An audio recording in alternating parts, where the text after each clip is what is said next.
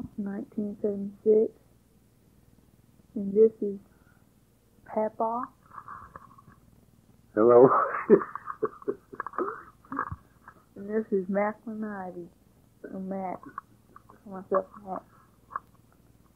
And this is the bicentennial year. And Papaw retired this year.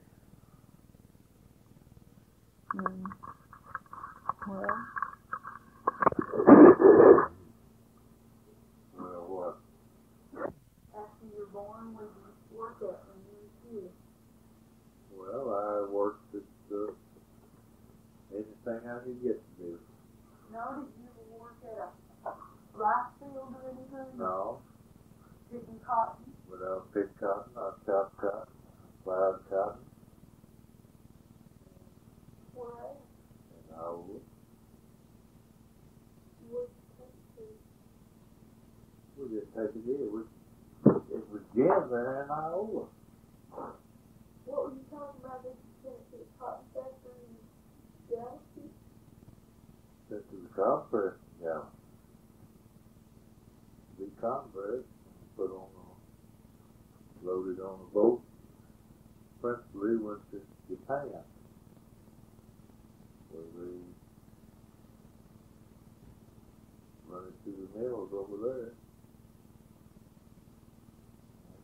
Made it in the fall, I guess, 50 past this time. What they didn't use over there.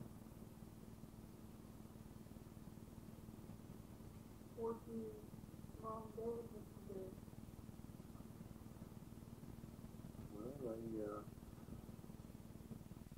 Well, they played, market.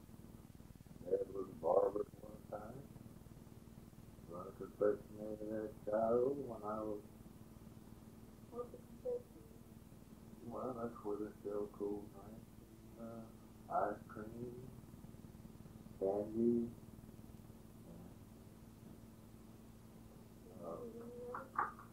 I don't know whether I was old enough to get in or not.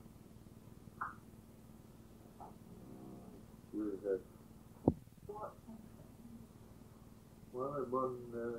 It was just a confectionery. I mean, what kind of candy did you want? Well, when we moved to Richie, How did you move to it? in a wagon and a buggy. Right on top of the house? Yeah. And we, at Richard's, well, Papa run a barber shop, worked on the pipeline.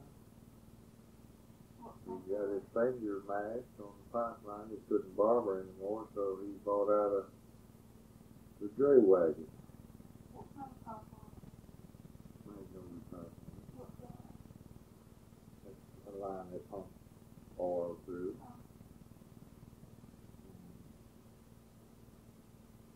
They, after he hurt his finger, he couldn't barber anymore, so he bought out a dray wagon. What's that? Well, he hauled freight all over town. He'd go to haul from the boxcars, from the depot to deliver to the merchants in town.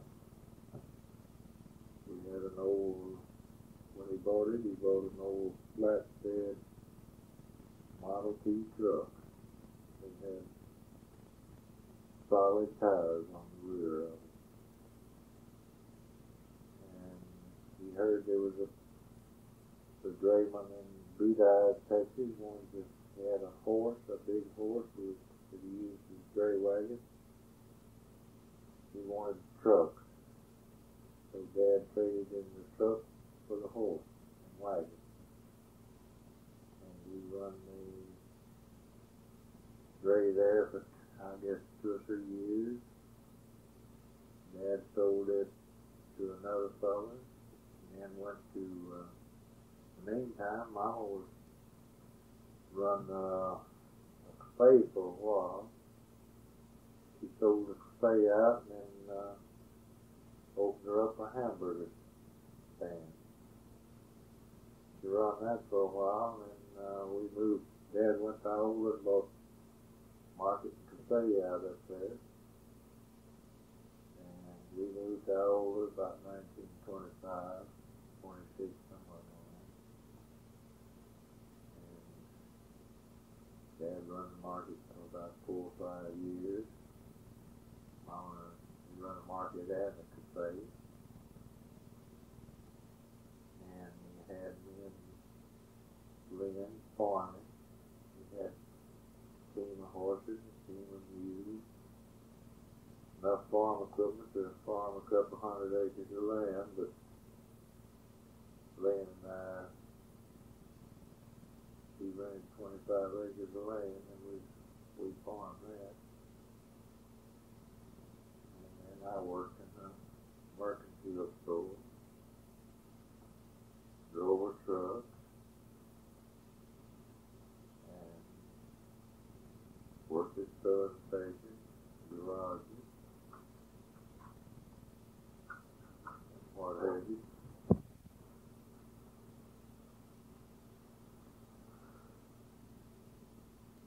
What did you do after that? Well, I went to school, worked, What school? Iowa. How old?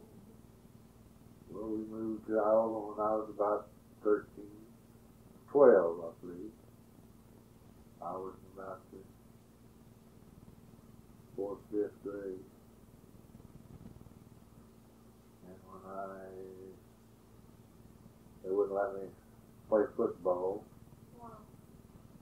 so I had places on my face, and I got hurt every time I played.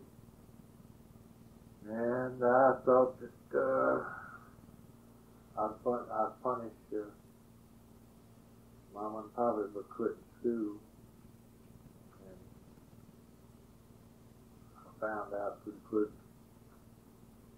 that I wasn't punishing anybody but myself. But I never did start back. I went to the depot What grade did you get?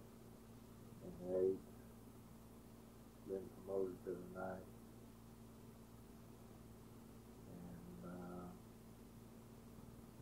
I thought I had to go to work, and the world wouldn't stand. So I went to first come down to Houston, work. How old were you? I was 15 years old. When you started living away from your mom and dad? Well, I never did live away too long. Again, I always back, broke, as I was when I left. I started working at the depot to learn the language. What did you do in Houston? I worked at a parking garage for D.A. Jones, and then worked down at the Ben Mom Hotel, running an elevator down there. And then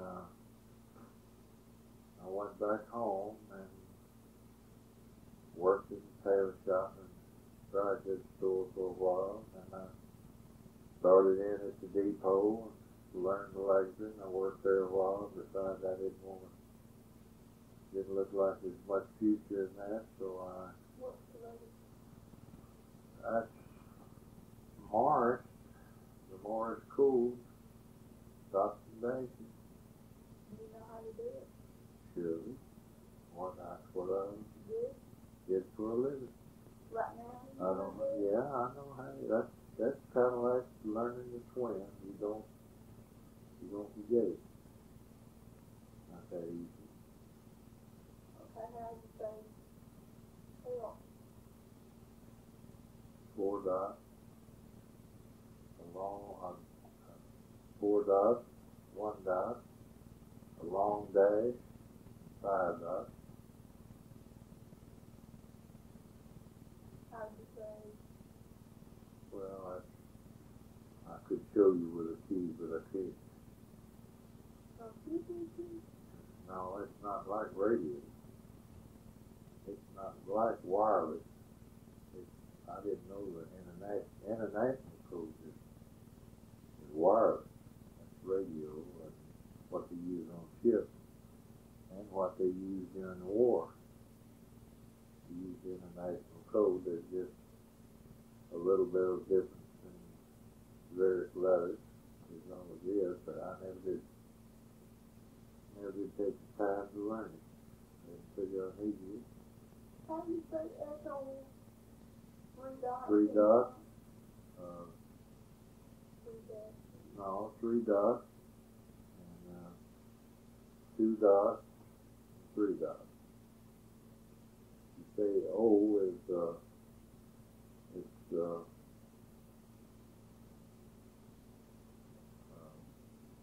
S three dots, O two dots, and S is three dots.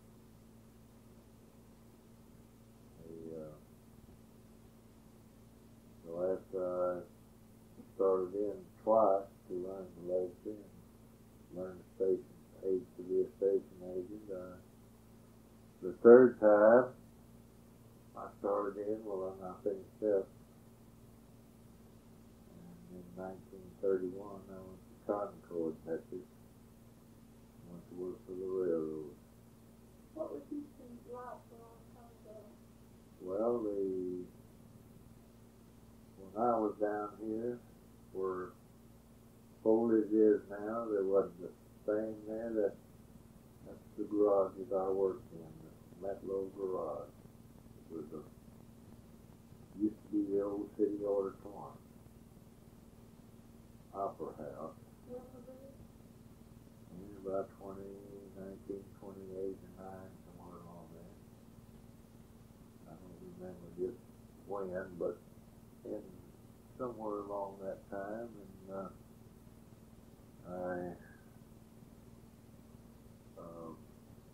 there was a federal land bank right there on Lamar, across from Lamar and Main, right across from the Lamar Hotel.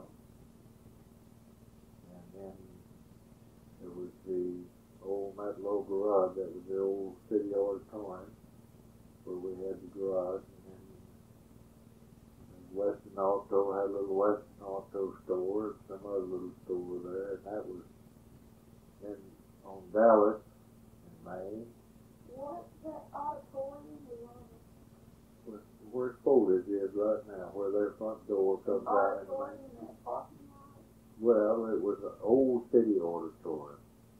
The city had quit using it, and they was, I don't know whether someone had bought it or what. Anyway, we had a garage, parking lot, garage. Huh? Right by it? No, in the building. It still had all the old balconies, and all up there. In the dressing rooms and where they handled the lights and everything.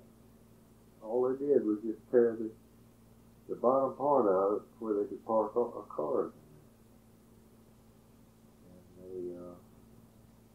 And the old Umbo building was, there wasn't anything beyond that other than that I can remember, other than Rice Institute and the Warwick Hotel. They were out in the country at that time. That was practically in the main street as far as the business is concerned.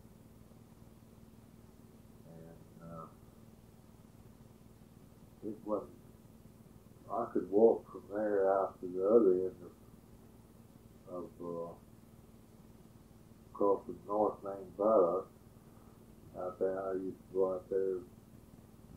One time I was down here, I went out there every day for a week trying to get on working for the Gulf Oil Company.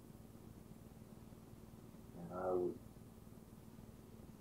I'd have maybe a dime in the morning, and I'd have to make my choice between drinking a cup of coffee and eating a donut,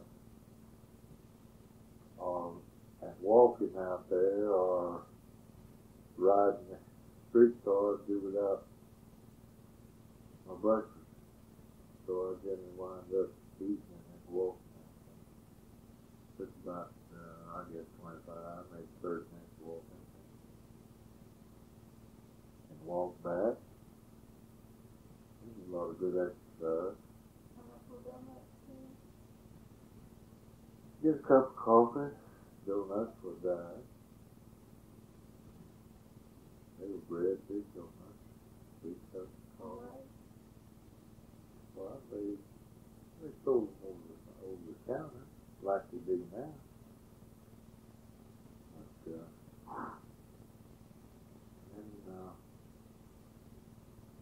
after I went to work for the railroad, I worked at Cotton Corps. I worked at Hubbard. Worked at Mahia. Worked at Cooley. Worked at Malone. Worked at Byron. Worked at Hillsborough. Worked at Iowa.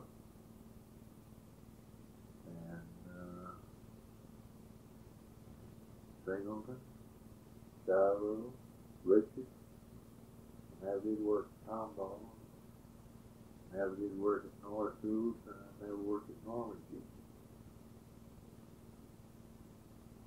And let's see, I don't know whether I ever worked at Newby or not. Then I worked at Hughes, worked at Navarro, worked at Walter Heskey, agent, operator. Well, you had to do have an account, look after you were responsible for the revenue. Get what? No, I was working extra board. Just working when somebody was off, I'd fill in for them. See? And I went to work at Streetman.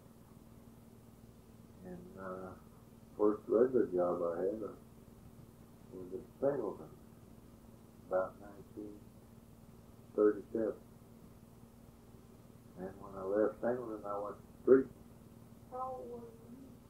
When I went to work for the railroad, I was June the 15th, 1931. I was 8, let's see. I was, how old was I? About 18. 18 years, a little about 18 and a half years old, I guess. When you got the regular job? Oh, when I got the regular job, that was in 1937. So I've been working how long? 6 years? And then I got my first regular telegraph job at Streetman in about 19, and I went up to Streetman and worked 1939. And it was back to 40. I got a regular job in 1940, and then I got bumped there at Streetman, and I went to Walter Heskey. Why? Well, an older man. They cut off my job, and the older man bumped me. That had seniority over it.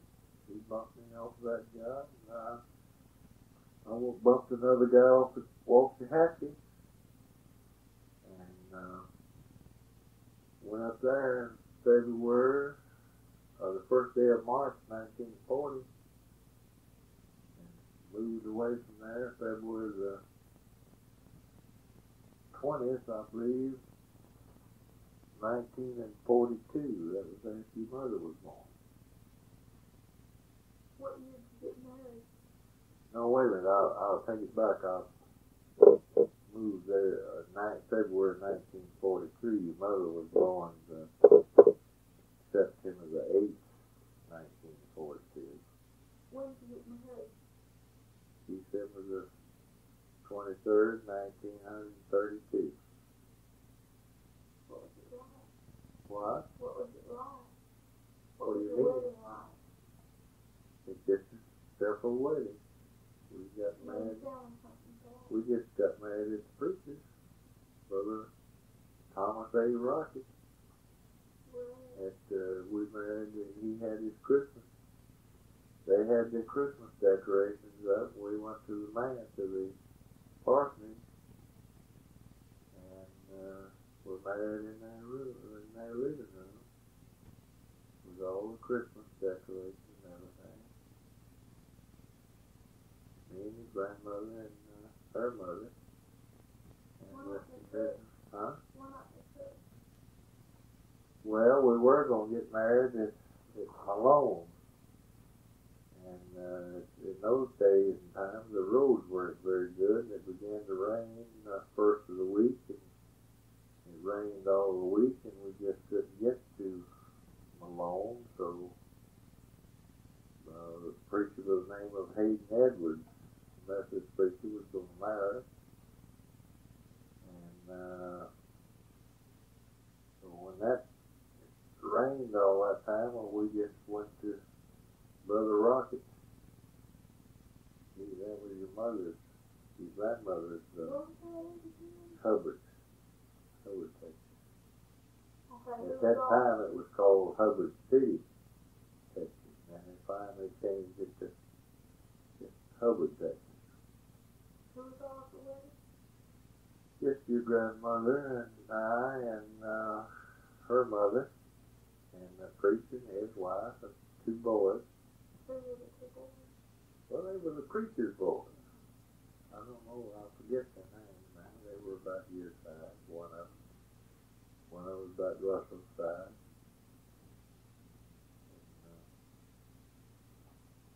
About 13. Huh? One of them was my age, about 13. They just took it like that. He wasn't any older than that. He might have not been that old, I don't know. But, and we lived and I worked the rest of the year and they cut my job off. And they cut some more jobs off. That threw me without any place to go on the railroad. So I finally got to talk to the superintendent into letting me work out on the section. That's out on the track. And the shovel and stick and the maul and driving spikes and putting in tires. And I did that 3 days a week for, I guess, let's see, How did you get paid? $2.28 a day. For the hard work? Yeah, for the hard labor. And then I went after following a weed burner all one day from Hillsboro to Hubbard. After I'd worked out there for a couple of months, I guess. I come by the depot one afternoon and I had a message telling them to go to Navarro and relieve the agent over there. So I never did, from then on, I never did have to go back on the track anymore. And I got through with the extra work, and I went to work for the Alamo Pipeline Company. Worked one Christmas, worked about 7 days down at Goldback, and then that was all the work they had for me, and the railroad still didn't have any work. Why did you get the railroad? Huh? Why did you want to work the railroad? It was very interesting then, at that time. Why? I don't know, it looked like, at least, probably have a future in it. It looked rather promising at that time. And then I went to work. The elbow called me and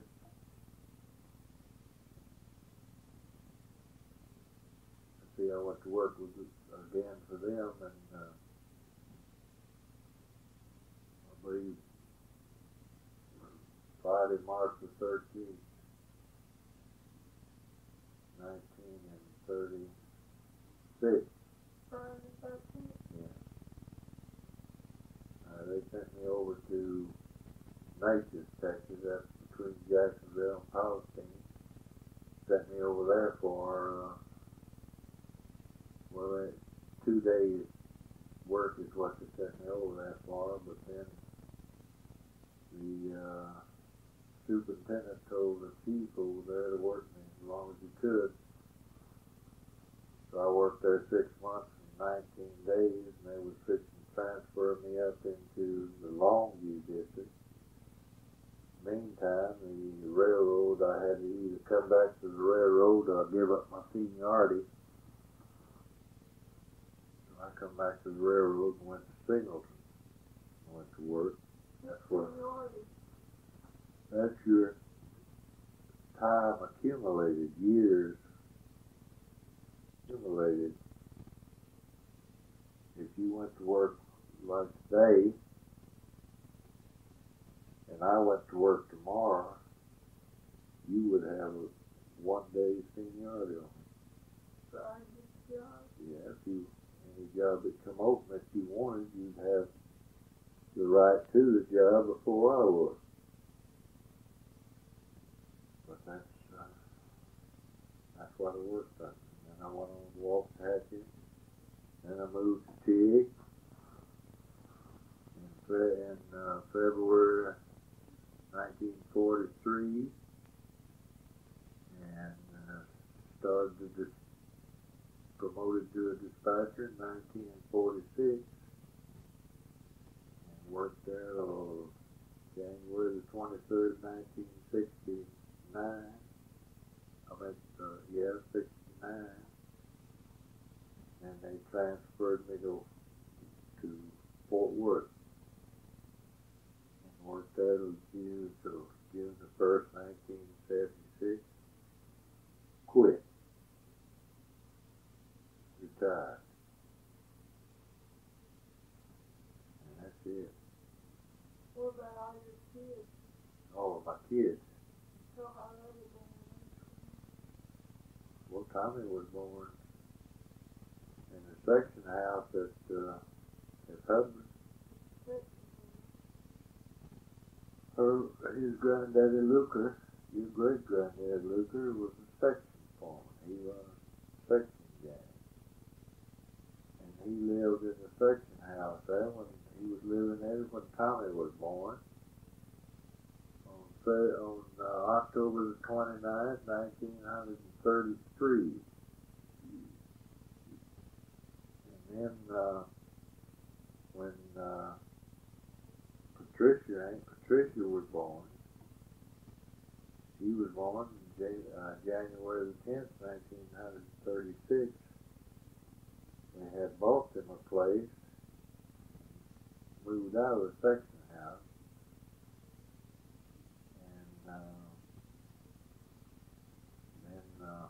Then Uncle David was born at Singleton, Texas,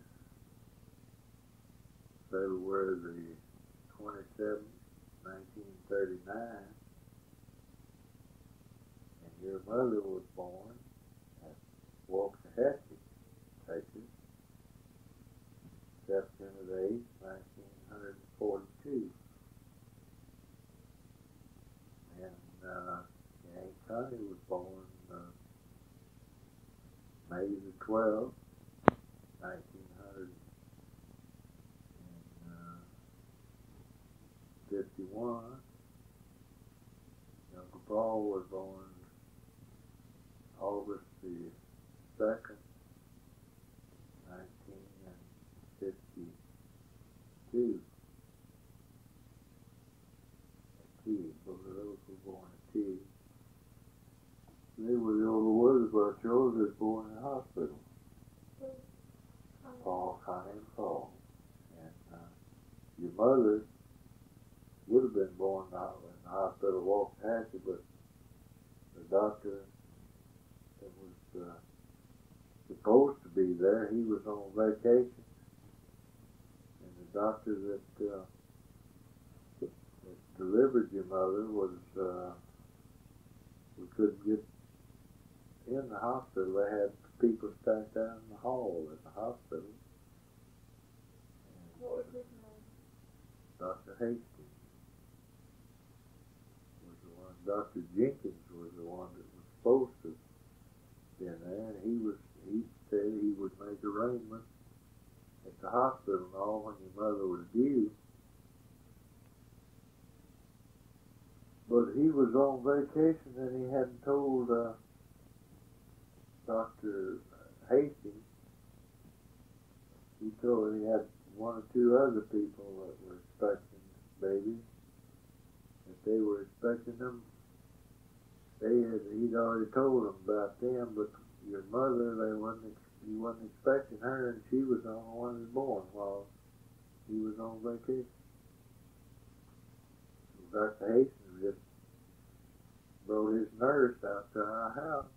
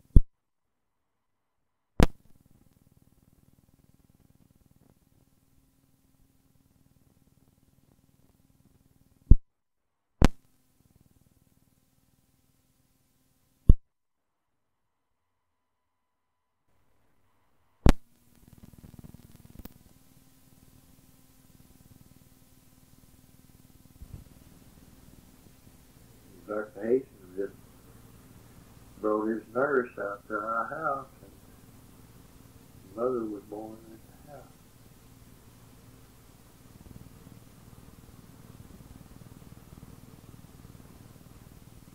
Where were you born in? I was born in Shiro. So where born in Charlotte?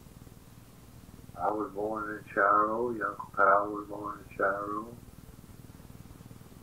And your Uncle Lynn, I believe, was born in Anderson.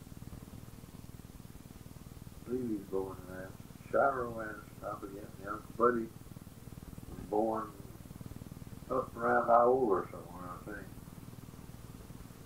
That's been so many years ago. I did know there's probably some records in it somewhere.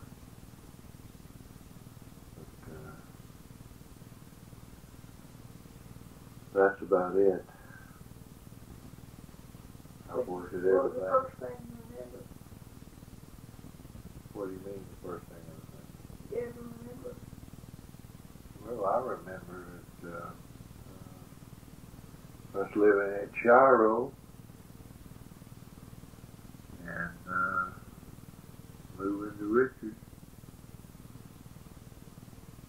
I guess I was about 4 years old when I moved to Richards. About 3.5, 4 years old. Young Papaw was about 2 or a little older.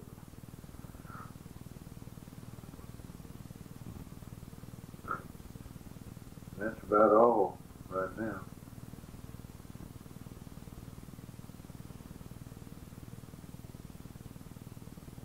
Talk to me, but what happened when you got your hand cut off?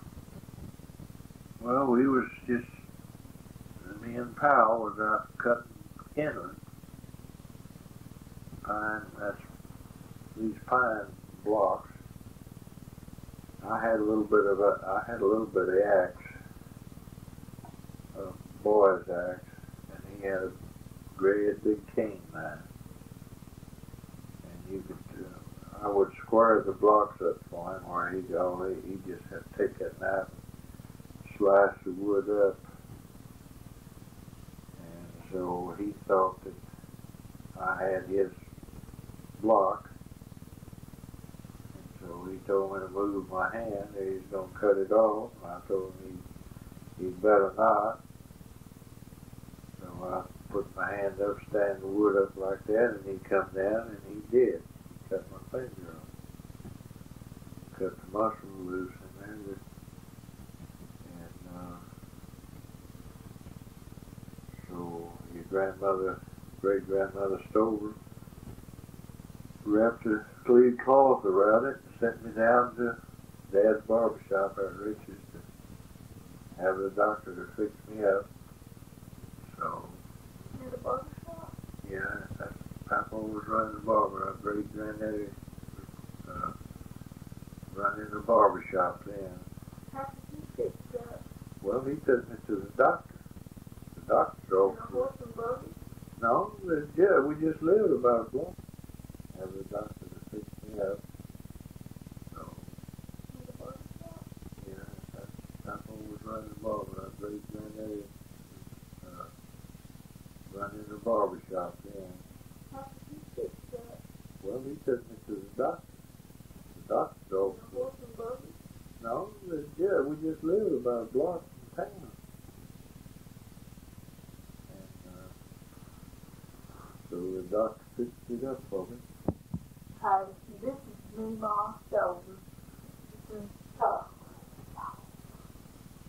Because we're doing it. That's real tasty. How old is your mom?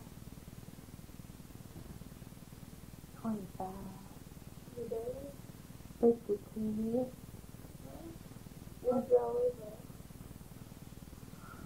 He lives in a little house in Jacksonville, Texas. I don't know what street he lived on. Is that where you were born? Yeah, I was born in Jacksonville. In a house? In that house in Jacksonville. What did you have on it? Well, we had little vines, rose vines on it. And we had little, what kind of white picket fence around it? It's real cute little house, little wooden frame house. Had a TV in it? It had a little thing. Must have had a rose garden in it because Mother loves to plant flowers. You know, she made flowers grow. Is this thing in the car, did you? What's the first thing you remember? When we moved to Tyler, I remembered going to kindergarten. That's the first thing I remember. What was it like in kindergarten? It was a little tiny building that wasn't very far from the grocery store.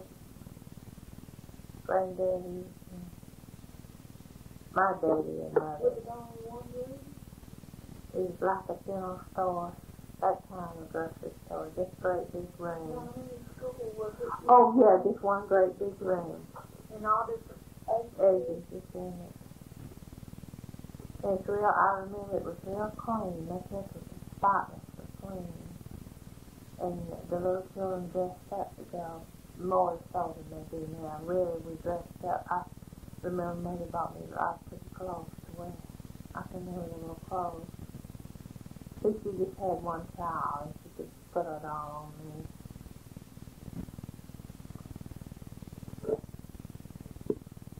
What was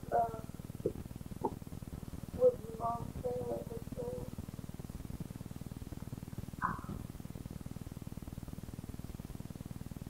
Like Pickle barrel, there was a pickle barrel there and cracker barrel and beans, pork and beans. That's the first time I remember seeing pork and beans. That's the only they were in Kansas. They were Van Camps, I think. It's not I believe Van Camps for the first 14 days they remained. And then crackers were in, they weren't in barrels, the crackers were, the town mother bought was in tin boxes, like a file case. And the cookies were in that. They were the best things, I believe they were best things. Coconut macaroons and fruit cookies and never mother didn't have to eat cookies or candy and she sold baby Ruths and I believe old Henry's was in, but I remember baby Ruths and Hershey bars. Those are two that were popular then. But she wouldn't never, she said, would you rather cry with rotten teeth, decayed teeth or cry for candy? And I had things that's not to eat it, so I wanted it, so don't think I didn't. Soda pop, you can have it too. And it had Coke, and it had strawberry and orange and grape. Would it have been bottles? It was in bottles.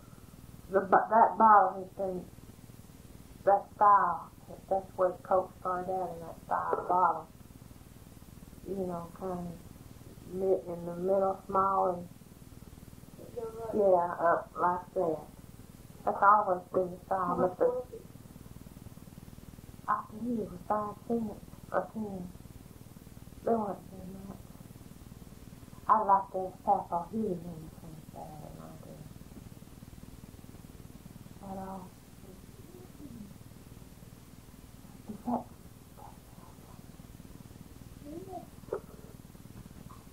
Ask me something. Did you ever read it to me? The Bible 10. Tell me about one of the stories. I can't remember it. It's been so long ago I haven't looked at one. And Rebecca sang that song. Did all of them tell me that story like that? No. Daddy was a young man. Even his age, he was still young, looking. You know, young, youthful. He didn't play Catholic. He was a religious man. He believed in God. He always had to believe in God. He would read scriptures to me, and when I do something wrong, he would point out to me why that I shouldn't do that, because it was in the Bible that I shouldn't do it. And my brother did too. Both of them were good people. They were good people. And I loved them very much. What happened when you had that typhoid fever? I was about Russell phase when I had typhoid fever. And When you got that 50 cases? No, I was 14, I believe, when I had that 50 cases. But I had just gotten up and I was real thin. How many years did you have typhoid? I had typhoid fever, I believe 6 weeks. I can remember her saying that I couldn't eat very much for 6 So weeks. you had it when you were 14? Yeah, no, I mean, I didn't recover from it. It leaves you, it kills you, or you don't recover. Your stomach deteriorates at that time when you have it. When you have 104 fever, they put ice packs on my head all the time because I had a severe headache. That's a severe headache. And they wouldn't let you eat anything. Are you taking after you got it? Yeah, I was on foot. But Mother, Was that in college? no, you misunderstand. I had it taken whenever we went to, I was 14, that was a 10, 11, 12. That was 5 years You ago. had typhoid fever 4 years? No, I mean, I was not over it. The point I'm trying to bring, it left me weak. You didn't have it. You don't have it for 6 weeks, but that's the week. Well, weak that many years. And I don't know that I've ever got off it done. That may be why I get tired so easily. That may be what my trouble is in life. I've always been delicate, fragile. Probably that's what caused it.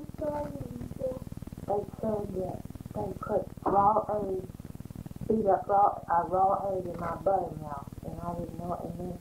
I couldn't hardly eat because I knew that egg was yeah, they beat me up to die there.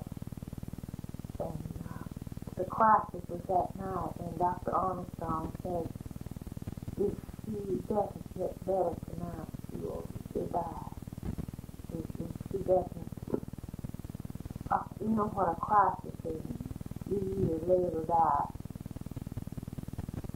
And there was a bunch of people from the church that came and prayed that night to stay up with me. When my fever broke that night. What do you mean fever broke? I had fever that night. I had fever. It just went away, just like it took. I was at a birthday party, and this little girl was Mary Catherine Bishop was her name. And I told her I had to go home, I was sick. And she thought I'd eat too much cake. I didn't eat that much cake. But when you caught it? I must have caught it. The doctor said I must have caught it from drinking from a fountain or water, where somebody, I drank water. Where I caught it. That germ is in water. And you get it from drinking.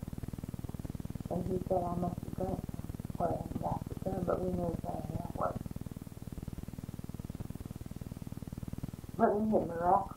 The God must have meant for me to live. Or he wouldn't have let me come. If you would have died then, no, you didn't. No, none of these germs are gone. But I believe there's prayers. I did it. I believe those volunteers, Mother didn't ask to make anything did that. I had a lot of friends in her. People like me, I don't know why they did what they did. And I had kind of blonde hair when my hair came back to dark brown. I was born. It came out in hands full. You just reach up and it'd fall out. That fever must have did it. They say the long fever did it. And then it was this little ring. I had this little like Shirley Temple all over my head. It was, everybody remarked how pretty it was. They wish they'd have Papaw too, so they'd have curly hair like mine. No, they didn't. But Papaw was a dreadful experience. When I got up, I weighed about 90 pounds. Just about. I weighed 90 pounds. I don't know how much I weighed. I've forgotten what they said. But I was real thin. My arms were real thin. I looked like I starved to death, but it was because Dr. Armstrong said if I'd have gotten up and eaten, it would perforated my stomach. That's why I couldn't eat. Some people got up and ate at night and still, slip up and eat. They were so hungry. But I must have known better. They sat up and eat. I wanted it. I could smell food cooking and going. It was so good. And one time I got delirious. The thing I told him to put an ice bag on my nose. Mother said that if I talked out of my head, I said, please put an ice bag on my nose. And she knew I was delirious. You're supposed to put it on my head. Funny, wasn't it?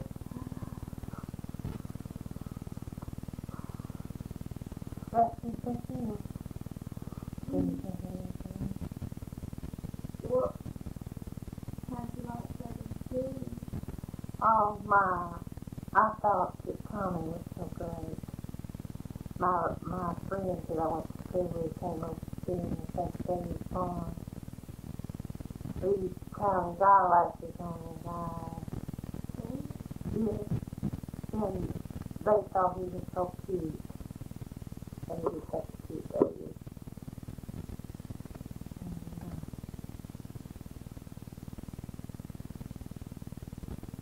Then Patricia came along. And Papaw would take care of Tommy and I'd take care of Patricia. And then 16 Daisy came along and he raised the family. Well, I had to take care of him. Patricia and Daisy and Tommy all, and then your mother came along and walked the Hester. And I had to take care of her. And then 9 years later, Connie came along.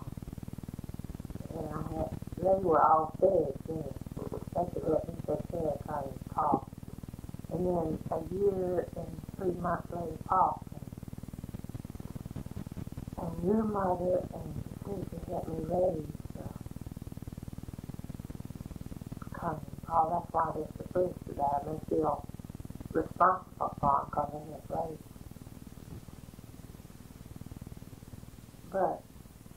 But we always had plenty to eat and plenty of clothes to wear, but we weren't rich. But we never did starve and I always kept them clean. No, what do you mean the babies? No, I mean the clothes. Oh, P&G soap. What was it? It was a big old bar of soap about that big. It's still in stores. Oh, you don't play it back? Let me hear how I sing. No, what was? You mean I'm going to do some more? Well, let me hear what I said first, so I'll give you an idea. Would you let me hear what I said in the beginning? Please? It's pretty. Okay. Well, okay, what happened to it? Is it so? Practice. What do you want to do? Last Boy and Ivy. Not last soap? No. You didn't make your own soap? I didn't make my own soap. Sometimes Mother gave me some that she made. My mother made it. How do you know? She put it in a pot of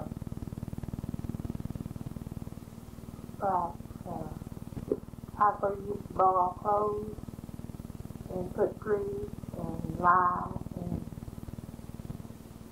I can't remember the other thing. Grease made the soap stick together and clean the clothes. I don't know why they did. She used to save our grease in the bacon dressing. But we put perfume. Mother put gardenia perfume and things, in soap, and it smells like lilac. Is that right? Are you kidding me? You just want to hear it? You're just kidding me.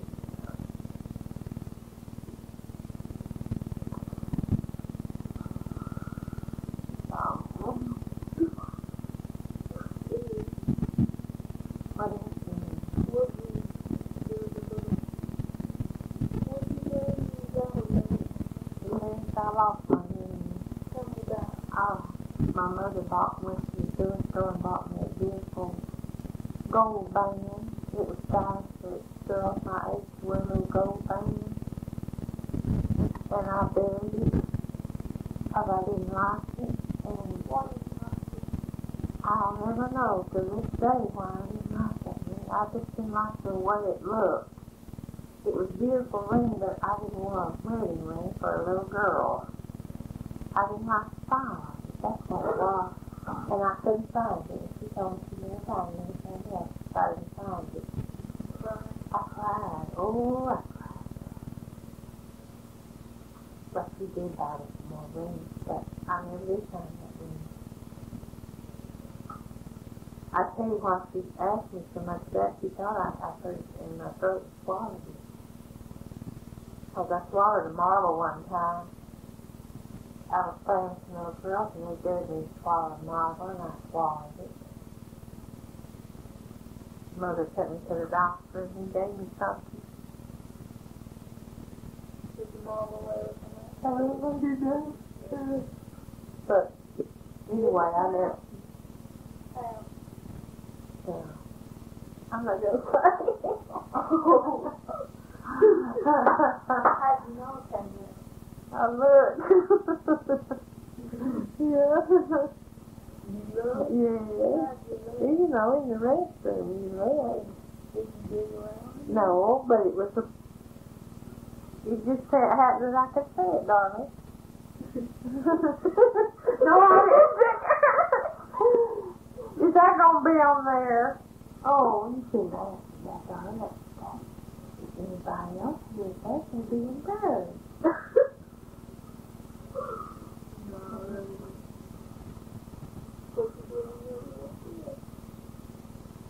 I had a lot of time.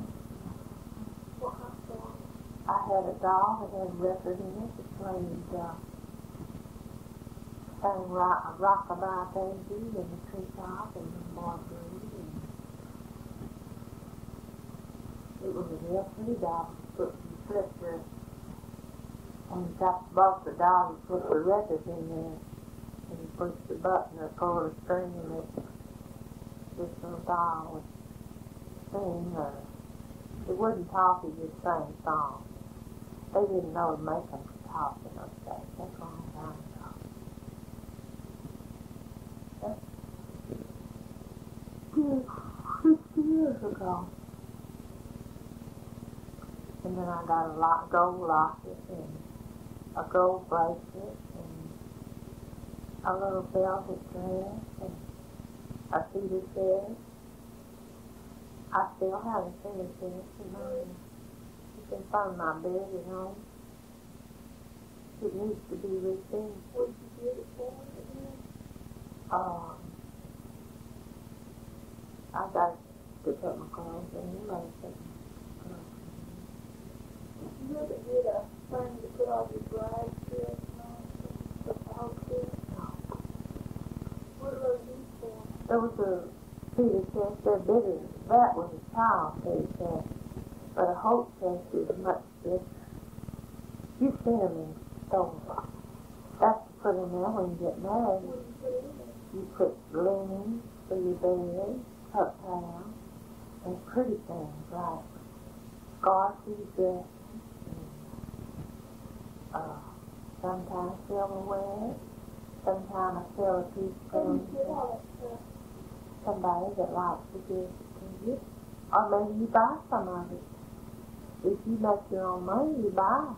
Why don't you get one? I just didn't say. I might have had one, darling, but I didn't have a kid then.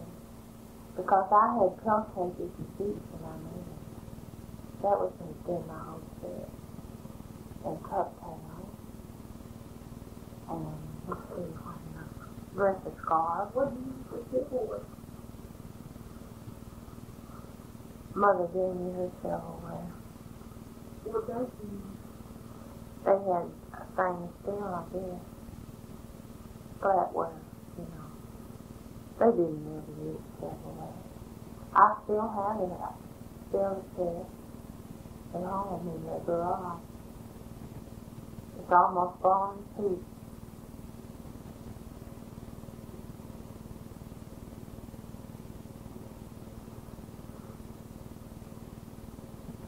What do you, did you ever work? No, I never did. Why have you never got a car? I started to drive it and I was afraid, Papaw would try to keep me high and he hollered at me and criticized me, so I just got so afraid. I shouldn't have given up. I should have went ahead. Something was driven.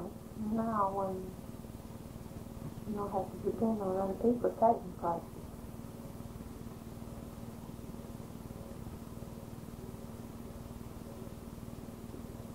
Now, when did you like to learn how to drive now? Yeah. What do you mean? You knew that wasn't my best projecting in those things. I didn't do my best on that talking. I was understood. I was understood. I don't know anything to say, darling. You ain't bless that good. So much big one, so much vacuum noise. Not that I don't want to do what you want to, but I want to relax with him and let you tell me. I do. Yep. What could you talk about? We got about an hour. Long and What is it today? What's the day anyway? Beautiful one. 8, I guess. June 8th? 1978. June 8th. 1978. Have you got the, can I hear it?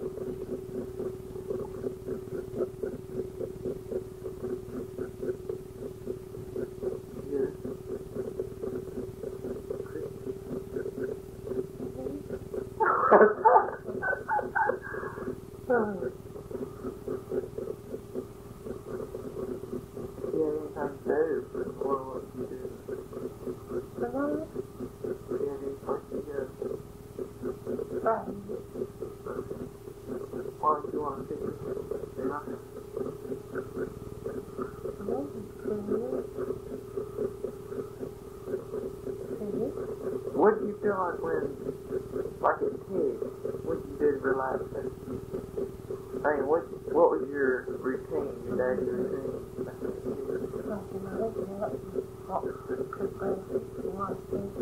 Did you used to have to wake up at 4 o'clock and cook? Or did you cook at 2? No, sometimes you can just do something on it, and then when I moved to Boston, I just got to do something and get up. Did you still have to get up at 4? 4:30. I couldn't get us out of the bed. How did you get them all to school? Did they walk? They walked most of them, darling. But now Clay Paul is right next door to Lady has to carry. But, what do you usually cook? like your most green beans, potatoes, like French fried potatoes, and like cornbread, steak.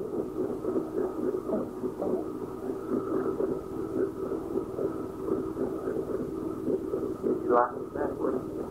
Had a big old family around? I was very happy. How many beds did you have to make up?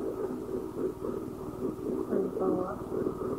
See, I had to have 2 for the bed because we had only 2 bedrooms. What?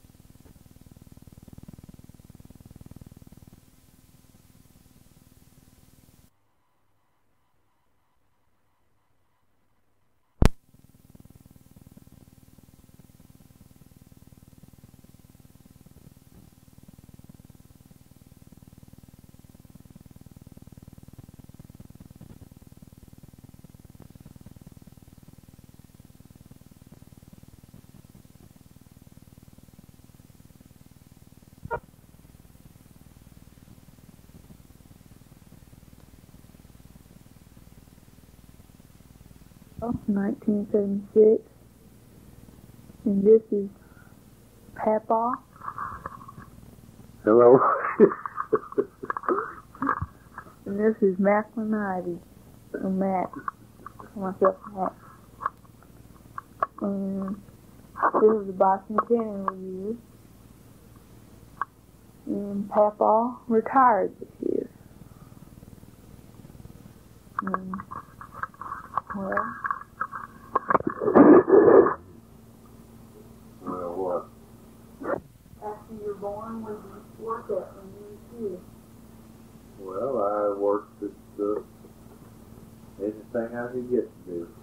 No, did you work at a rice field or anything? No, Picking cotton? but I picked cotton, I chopped cotton, plowed cotton,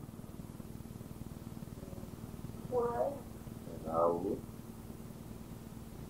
What country? We didn't take it in. It was Jim there in Iowa. What were you talking about that you sent to the cotton factory in Galaxy? Sent to the compress down. Big compress, put on loaded on a boat.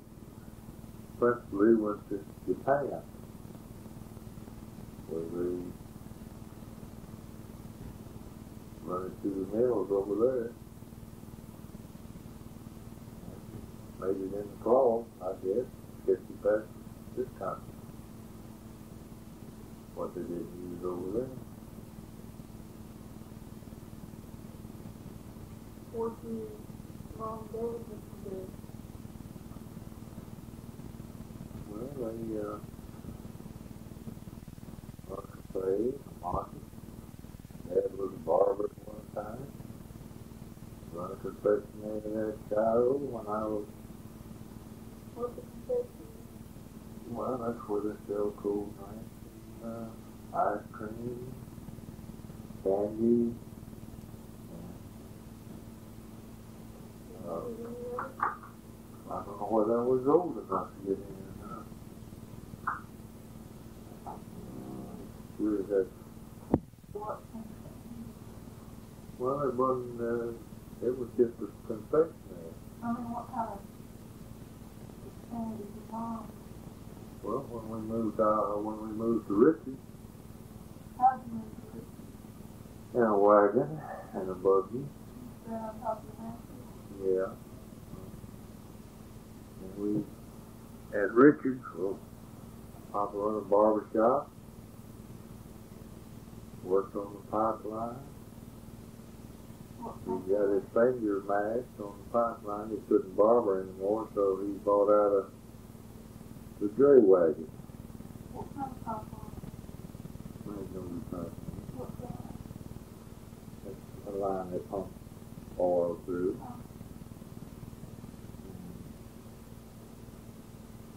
They, after he hurt his finger, he couldn't barber anymore, so he bought out a dray wagon.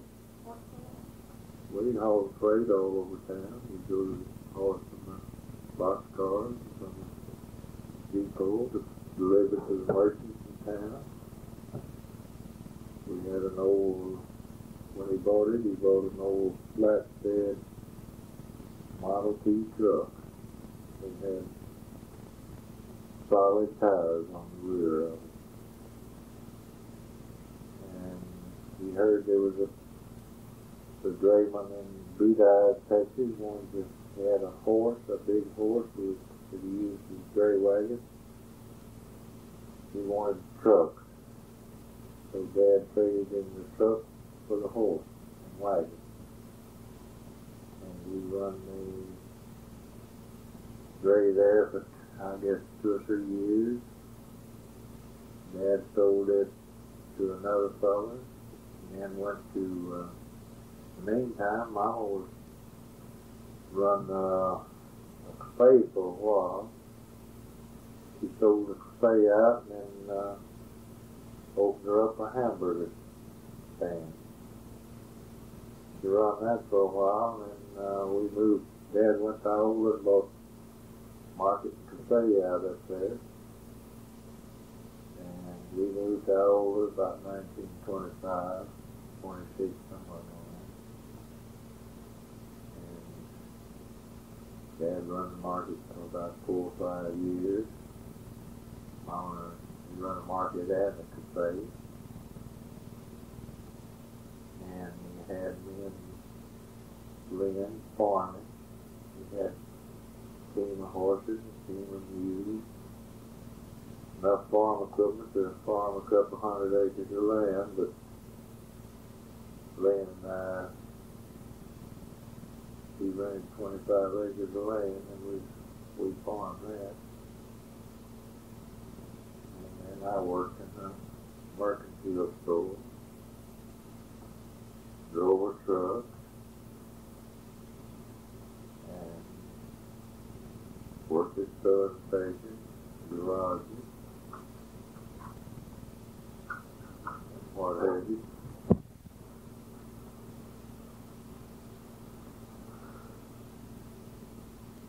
What did you do after that? Well, I went to school, worked, What school? Iowa. How old? Well, we moved to Iowa when I was about 13, 12, I believe. I was about the 4th, 5th grade. And when they wouldn't let me play football, Wow. so I had places on my face, and I got hurt every time I played. And I thought that I'd punish Mama and Papa for quitting school. And I found out pretty quick that I wasn't punishing anybody but myself. But I never did start back. I went to the depot What grade did you get? in the 8th, then promoted to the 9th. And I thought I had to go to work, because the world wouldn't stand. So I went to first come down to Houston and worked. How old were you? I was 15 years old. When you started living away from your mom and dad? Well, I never did live away too long. Again, I always come back broke, as I was when I left. I started working at the depot to learn the language. What did you do in Houston? I worked at a parking garage for D.A. Jones, and then worked down at Ben Mom Hotel, running an elevator down there. And then I went back home and worked in the tailor shop and project store for a while. And I started in at the depot and learned the language. I worked there a while, decided I didn't look like there's much future in that, so What's the latest? that's Morris, the Morris Cool, documentation. Do you know how to do it? Surely. That's what I Good? did for a living. Right now? I don't know. Yeah, I know how. That's kind of like learning to swim. You don't forget it. Not that easy. Okay, how do you say help? 4 dots. A 4 dots, 1 dot, a long dash, 5 dots. How do you say Well, I could show you with a key, but I can't. PPP? No, it's not like radio. It's not like wireless. I didn't know the international code is wireless. That's radio and what they use on ships and what they use during the war. They use the international code. There's just a little bit of difference in various letters as long as it is, but I never did take the time to learn it. I didn't figure I needed it. How do you say S-O-N? 3 dots? 3 dots. 3 dots. No, 3 dots. And 2 dots. And 3 dots. You say O is,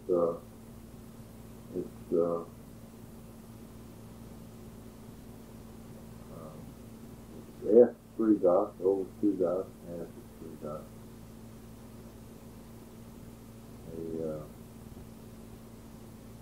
So after I started in twice to learn the lesson, learn the station age to be a station agent, the third time I started in, well, I finished fifth. And in 1931, I went to Concord, Texas.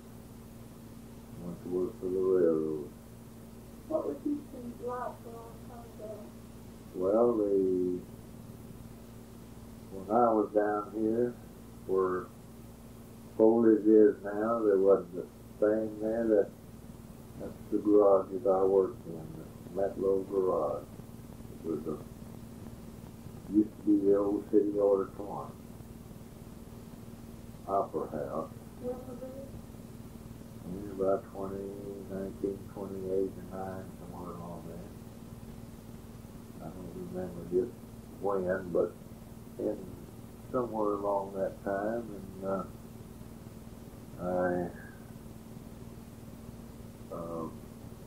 there was a federal land bank right there on Lamar, across from Lamar and Maine, right across from the Lamar Hotel. And then there was the old Metlow Garage. That was the old city auditorium where we had the garage. And then Western Auto had a little Western Auto store, some other little store there, and that was in on Dallas in Maine. What that auditorium was on? Where Foliage is right now, where their front door comes out. Auditorium in that parking lot? Well, it was an old city auditorium. The city had quit using it, and they was, I don't know whether someone had bought it or what. Anyway, we had a garage, parking lot garage. Huh? Right by it? No, in the building. Oh. It still had all the old balconies, and all up there. In the dressing rooms and where they handled the lights and everything. All they did was just tear the bottom part of it where they could park cars in. And the old Umbo building was, there wasn't anything beyond that other than that I can remember, other than Rice Institute and the Warwick Hotel. They were out in the country at that time. That was practically in the main street as far as the business is concerned.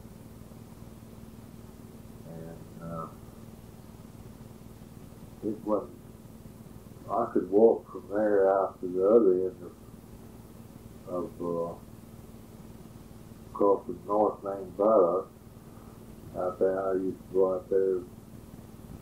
One time I was down here, I went out there every day for a week trying to get on working for the Gulf Oil Company. And I'd have maybe a dime in the morning, and I'd have to make my choice between drinking a cup of coffee and eating donuts, and walking out there, or riding the streetcar to do without my breakfast. So I generally wind up eating and walking. It took about, I guess, 25, maybe 30 minutes walking. And walk back. There's a lot of good exercise. How much was that to?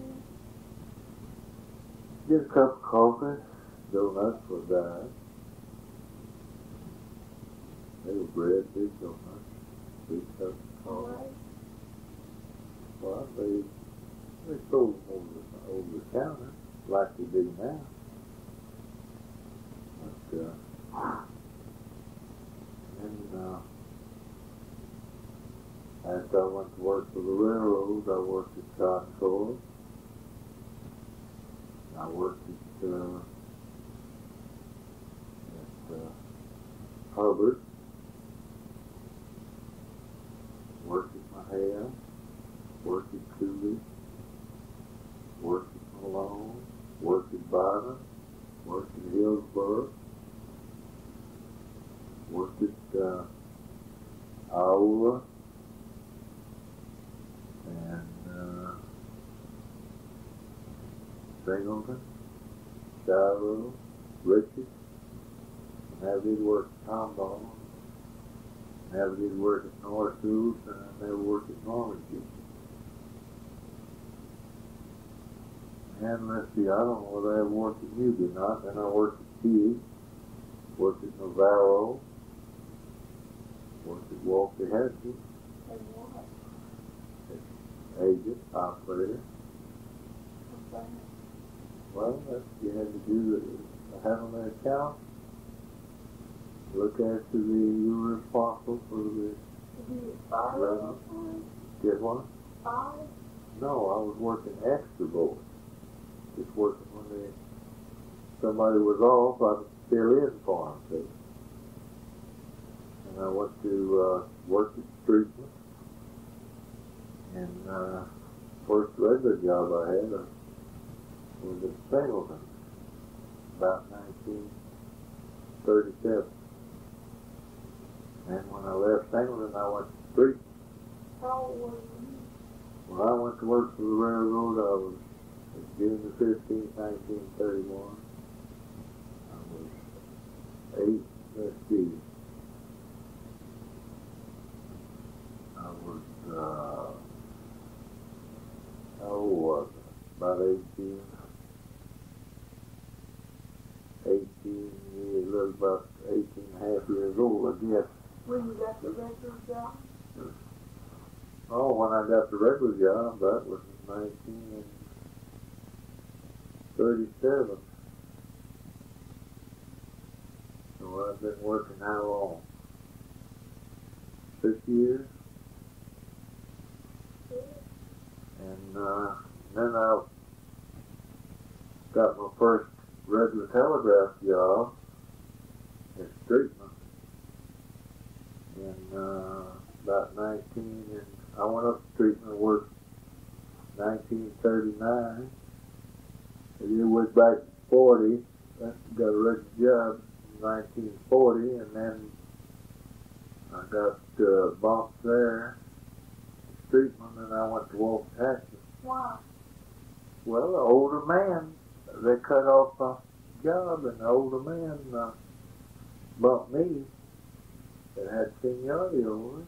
He bumped me off that job, and I bumped another guy off at Walker Heskey, and went up there in February, the first day of March 1940, and moved away from there February the 20th, I believe, 1942. That was after your mother was born. What year did you get married? No, wait a minute. I'll take it back. I moved there February 1943. Your mother was born September the 8th, 1942. When did you get married? December the 23rd, 1932. What was it like? What? What was it like? What What do was you your mean? wedding like? It's just a several weddings.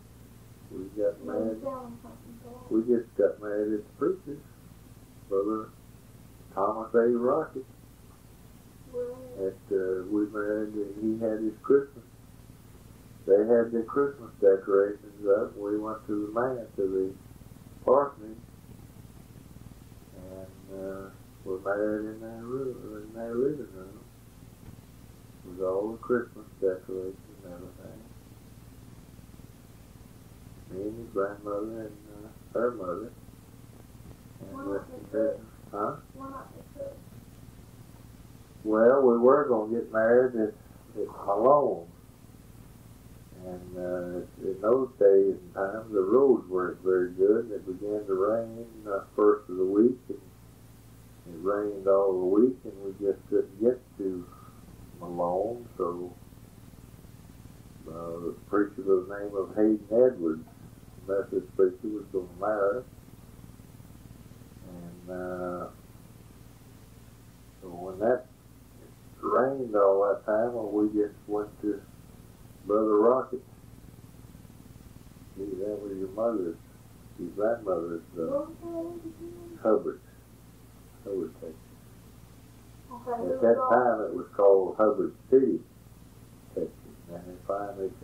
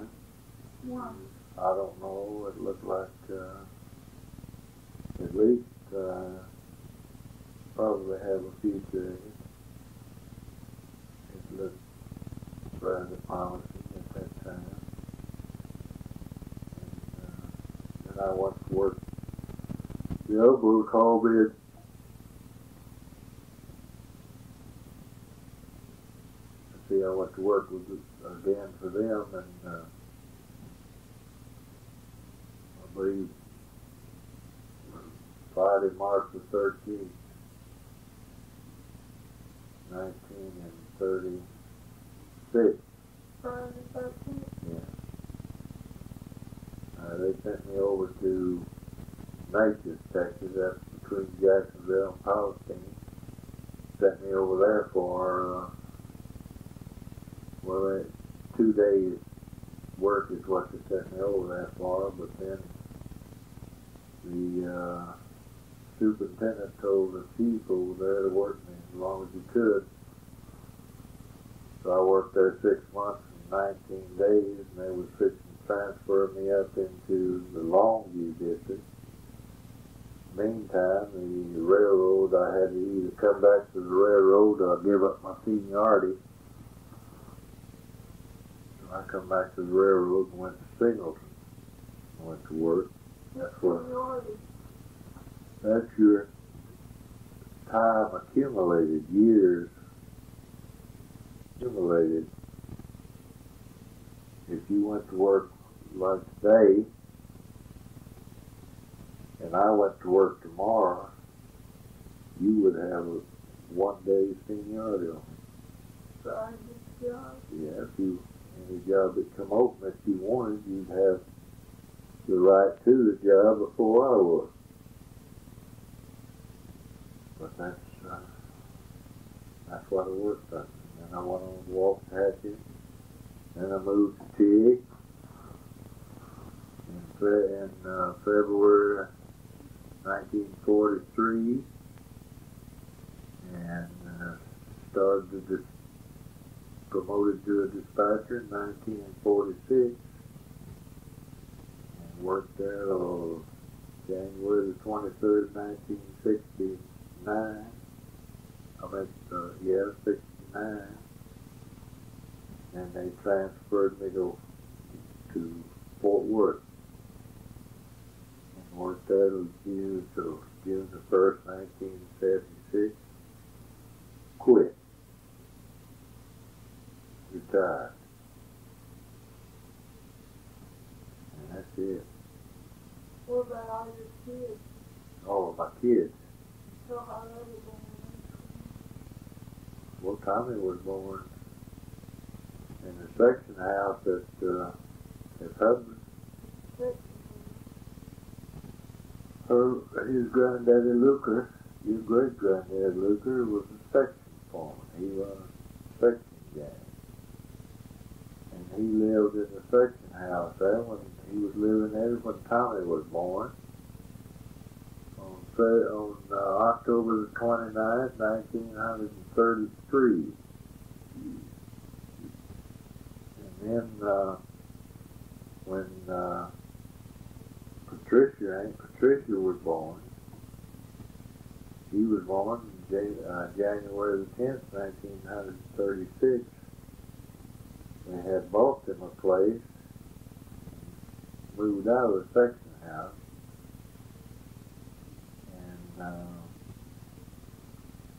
Then your Uncle David